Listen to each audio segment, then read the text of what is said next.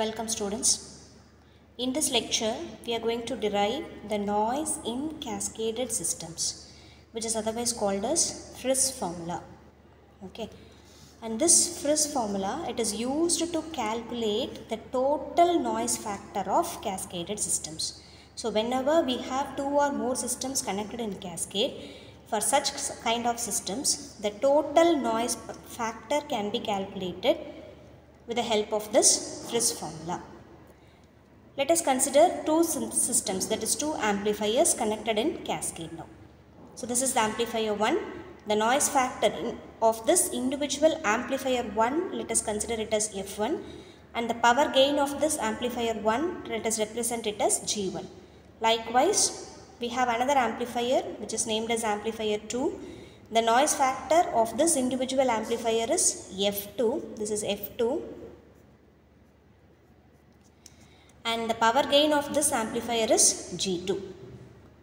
Okay, the total power of this cascaded system, the total noise power of this cascaded system, let us represent it as Pn0. Right, we have to go stage by stage. So here this voltage source will contribute a noise power which is named as input noise power, and this input noise power, usually it is a thermal noise which is represented as K into Tb. We know it is Boltzmann constant, room temperature and bandwidth. Okay, now this is available at the input of this amplifier 1. Now along with this input noise power, we have the noise power of this amplifier 1 available at the input, which is Pna. And this Pna1, it can be represented as F1 minus 1 into KTB. We know this, right? So the total noise which is available at the input of this amplifier is going to be, see here, the noise at the input of this amplifier 1 is going to be Pni plus Pna1.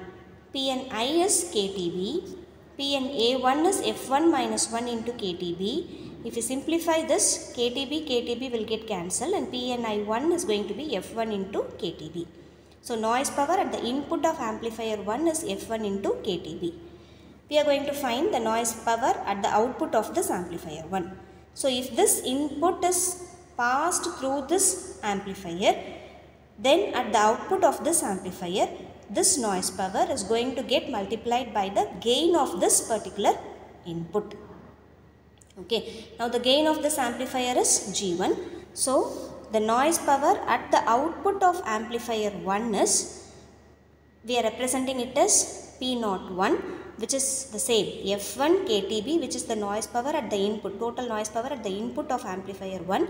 This should get multiplied with the gain of amplifier 1. So it becomes F1 KTB into G1. Okay, so we have determined the noise power at the output of this amplifier 1. Now we are supposed to find the noise power at the output of this amplifier 2, which is going to be the total noise power. Now the input noise power to this amplifier 2 will be the output of this amplifier 1 along with the noise power of this amplifier 2. So this output of amplifier 1 should get added with amplifier 2's individual noise power. Okay, so it becomes the noise power at the input of amplifier 2 is going to be Pni2, which is the output of the first amplifier plus the noise power of the amplifier 2. Output of the first amplifier is F1 KTB G1, which is F1 KTB G1, and here for Pna2 we can say that this power is going to be F2, the noise factor of this minus 1 into KTB. So the sum of these two will be the available at the input of amplifier 2. So F1 KTB G1 plus F2 minus 1 KTB. Now this input is given to the amplifier 2, which will get multiplied by the gain of this amplifier to produce the output noise power Pno. Okay, so the noise power at the output of amplifier 2, we can represent it as Pno2, and the same can also be represented by the total noise power, because this is the cumulative noise power available at the output of two amplifiers connected in cascade. We have considered both amplifier 1 and 2. So total noise power is the output of amplifier 2. We can take it as total PNO, which is obtained by multiplying the input to this amplifier 2 with the gain of amplifier 2. So input to the amplifier 2 is this term. Gain of amplifier 2 is G2. If it gets multiplied, it becomes F1 kTB G1 G2, F2 minus 1 kTB G2. So we determine the total output noise power of cascaded systems. And we know that